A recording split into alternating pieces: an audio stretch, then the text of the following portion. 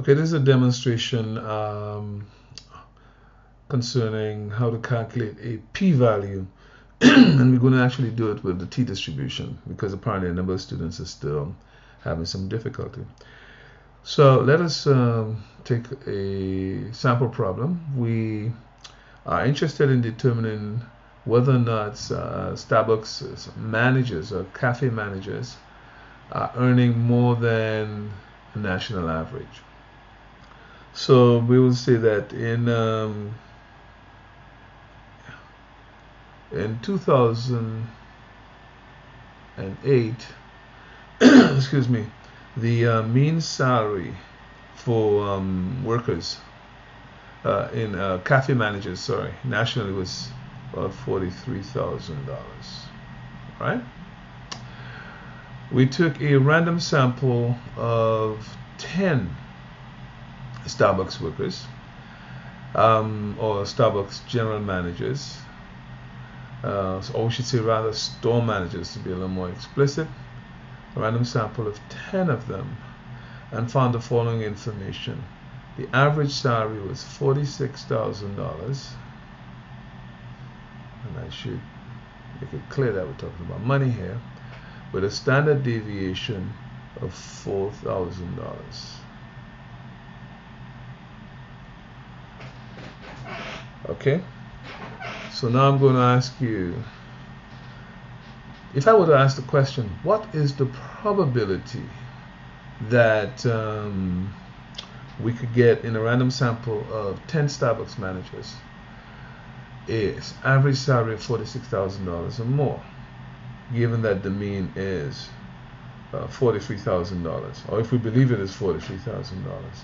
So the question would be, what's the probability of obtaining this sample mean greater than or equal to $46,000 given a sample size of 10,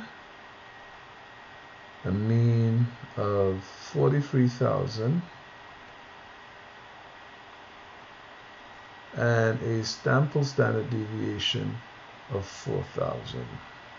Now, normally we don't write all that information in, but I'm just repeating it here so that you understand the context of the problem. Now, if you notice, sigma is unknown.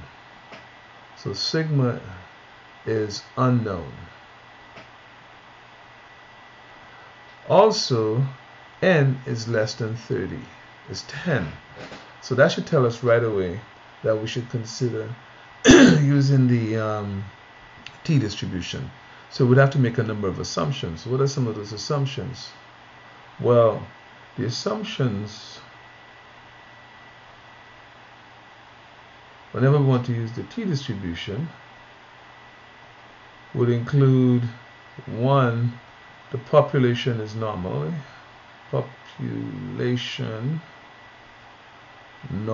distributed.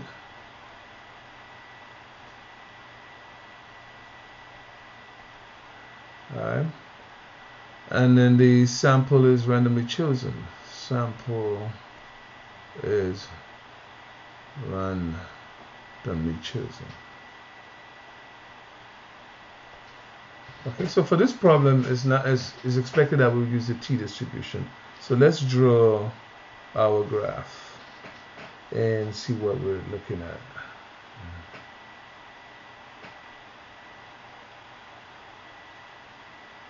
So this is a distribution, and the mean is 43,000. Sample standard deviation is what we have is 4,000, and we want to know what's the probability of obtaining a sample mean of 48,000 or more. Alright, so I'm going to shade this in for you. This is what we're interested in. Because we're using the t-distribution, then we should use the following formula. T is equal to x bar minus mu s over root n. And then we know that this has degrees of freedom n minus 1 for a single sample problem. So let's substitute our values. T is equal to, the sample mean was 48,000. The population mean we believe is 43,000. And then our sample standard deviation is 4,000. And we divide that by the square root of n, which is 10. The t value turns out to be 3.16 when we do the division. Basically, what we're looking at is 3,000 divided by 4,000 over the square root of 10, and that is 3.16. All right. Now, as you can see, that's 3 standard deviations, which is in fact significant just by looking at it. But then again, the sample size is small. We got to go and figure out whether or not we have a small probability. So the probability of x bar being greater than or equal to 48,000 is the same, or is equivalent to, the probability that t is greater than 3.16. All right. And if we look up the t-table, so this is where now we must look up our t-table. What is our, we need our degrees of freedom, however. So I'm going to go back here and enter the degrees of freedom, which is 10 minus 1, which is 9. All right. So we have 9 degrees of freedom and a t-value of 3.16. So we go to the table, and let's see, I have a table here. So if we look at the table, 9 degrees of freedom is right here, and we're looking for 3.16. Well, 3.16 cannot be found exactly, but it's between those two areas right here. I mean, sorry, those two t-values right here, 2.821 and 3.250. Since we are looking for a one-tail probability, I will look at the line that says one tail.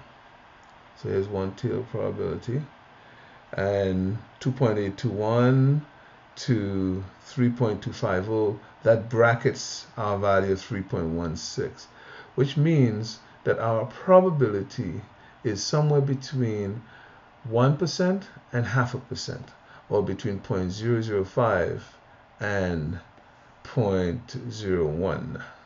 So that's what we have. So we have to write our probability as an inequality. So we don't have an exact value, but we do know it's in between those two values. All right. So I'm just going to put here that that probability answer is between 0.005 and 0.01, or I should really write that as answer. The the probability of x bar being greater than or equal to 48,000 lies somewhere between, it is greater than 0.005, but it's less than 0.01. Okay. Now, if you look at that probability question, I'm sure you'll agree that you know how to do that. Well, guess what? If I now take the same problem and describe it as a hypothesis testing question and said to you, here's what we found. We believe in 2008 that the national average for cafe store managers is $43,000. However, in a random sample of 10 cafe managers, we found an average salary of $46,000. That was Starbucks managers, sorry, and a sample standard deviation of $4,000. Is there sufficient evidence that Starbucks managers make a higher salary? And you would go through your 5 steps. 1, tell me what the hypotheses are. Let me see if I could squeeze them in here. All right. So if you were given that question, you would say, chill. So do Starbucks managers make a higher salary? You'd say they don't. So if they don't make a higher salary, then the mean should be 43,000 or less. But if they do make a higher salary, your alternate hypothesis should be that the mean is greater than 43,000. All right? So that's step one. Step two, you give me a test statistic. Well, given that the sample size is small and sigma is unknown, and we're trying to do a hypothesis test for the population mean, you would give me x bar minus mu s over root n. So as you can see, we're doing all the same things here that we would do when we did the chapter on sampling distributions and calculating probabilities. 3, now we will need a decision rule. But what I'm going to do is I'm not going to do the classical approach. I'm just going to say that alpha is equal to 5%, the significance level. So the decision rule is just simply if the p-value is less than alpha, reject HL. Okay? And alpha in this case is 5%. So the p-value is less than that. Well, what's the fourth step?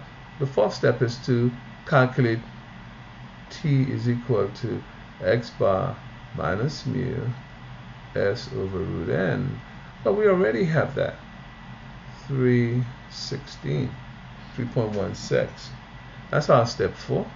What's the p-value? Well, guess what? We've already calculated it up there. P-value is between 0.005 and 0.01. Now step 5, the decision conclusion. Well, because the p-value is obviously smaller than 5%, because you see it's less than 1% but greater than 0.5%, so we would reject HO. What would we conclude? Our conclusion would be Starbucks managers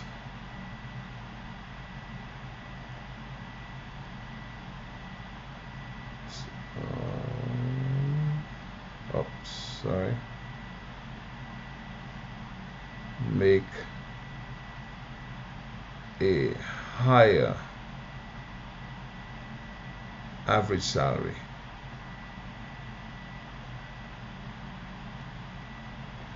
All right.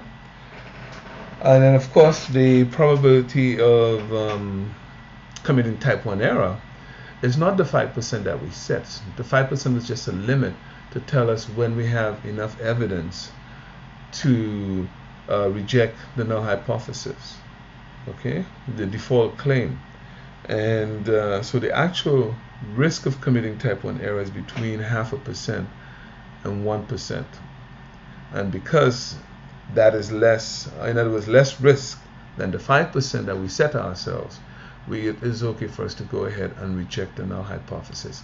So I've just shown you here that if you know how to calculate a probability involving a sampling distribution, you know how to find a p-value.